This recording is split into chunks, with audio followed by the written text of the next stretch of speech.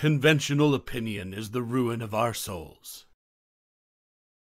Whatever purifies you is the right path. I will not try to define it.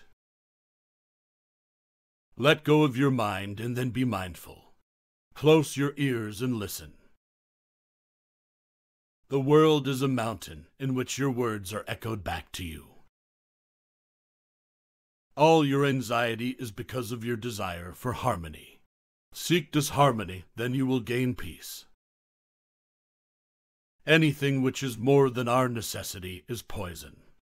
It may be power, wealth, hunger, ego, greed, laziness, love, ambition, hate, or anything.